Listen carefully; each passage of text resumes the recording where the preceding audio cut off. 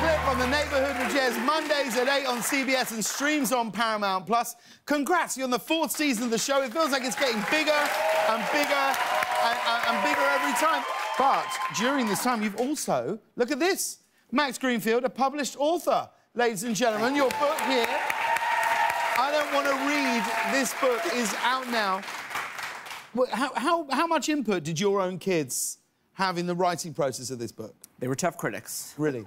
Yes, very tough critics. I would do these. I wrote it during the lockdown in Los Angeles, and my daughter and her friends in the neighborhood would go on these bike rides, and I would say, "Come by the front lawn, and I want to read a draft just to get some feedback from you and your friends." And so, like 6 or 7 of the kids would come and pull up their bikes and be like, "Hey, guys, all right, ready?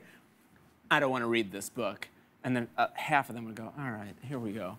Like, and I go, no, just I need notes. I need some feedback. And these kids were rough. They were not nice to me. They did not pull punches. But that's what you want, though. Yeah. Yeah, we got it to a really good place. I think I thank them for where we ended up. Yeah. As long as it doesn't get mean. Well, it got mean. Yeah.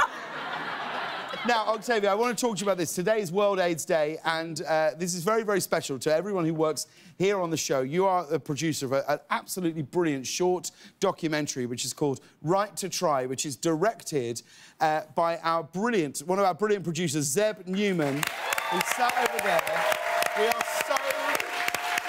We're so proud of him. I love this story. I love his passion for it. Why was it important for you to come on board and produce this film? And tell us why the film's so important for everyone to see it and where they can watch it. Well, it follows the story of Jeffrey Drew, who was tested positive for HIV nearly 30 years ago.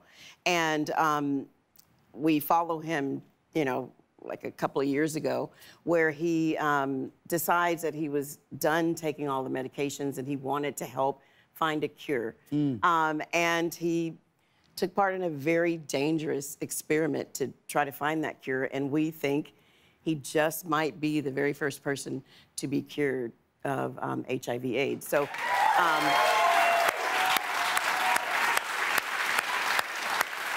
I don't know that I could have been that brave to do what he did, and it's streaming now today on Peacock. But I think Zeb, they did a wonderful job. I mean, Katy Perry loved it and gave us a song for it. I just came in and gave notes. Yep. I mean, they did all the hard work. Like, let's just be real. But I just wanted to be a part of it because there's so many people, you know, around the world who are still suffering, you know, from HIV and AIDS. And if we can get a cure, like, why don't we do that? For sure. The film is absolutely brilliant. It's out now on Peacock, and we love you, Zeb, and we are so, so proud love you, of you Zeb. today. We really, really are. Reggie, do you have a question for our guest this evening? I think I do. Yes, I do. Tonight's question goes to our guests. So, not too long ago, both of you had a little bit of trouble with an incident, and I was wondering, how did you figure it out? Well, I mean, do you want to go? I'll start. Communication. I mean, that's, I think, how you bridge any barrier. It starts with communicating with one another. Yeah, it definitely starts with communication and taking responsibility. That's right. For that thing, right? Keeping my side of the street clean was very important in this moment. See, he just said something that just kind of triggered me.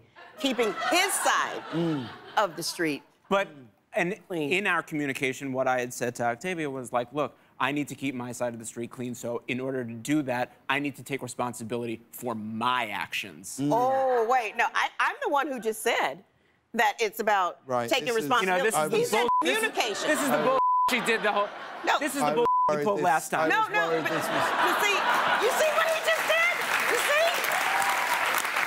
Reg, is that correct? I feel you've opened something here. Is that correct? You know, this is one of the first times that I'm not going to say that that's correct because I just don't know what's going to happen. No, it's... Oh, God, sorry. here we go. I'm sorry. I mean, It's... we just... It's the fourth night of Hanukkah, and I shouldn't have acted that way. Octavia Spencer and Max Greenfield, everybody. Stick around. Travis are here when we come back. Don't go anywhere.